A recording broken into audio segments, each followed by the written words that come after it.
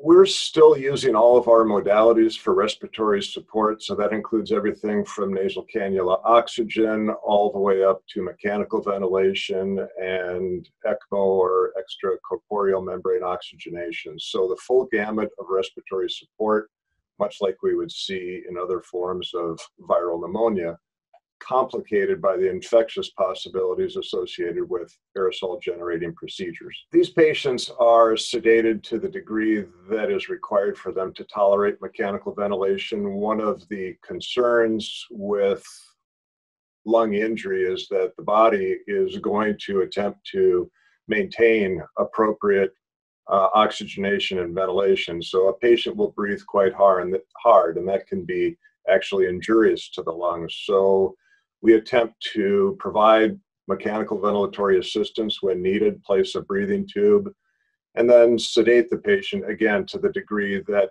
they are required to tolerate mechanical ventilation. Sometimes we actually have to pharmacologically paralyze patients such that they don't behave in a manner taking very large breaths that we know cause damage to the lungs. So this is all accompanied with, again, the appropriate level of sedation, and the staff that provide care to these patients are all well trained in this assessment and management of these patients. Degree of respiratory illness is a bit longer in terms of mechanical ventilation than we typically often associated with the pneumonia. So these patients are intubated for days, more than a week at times.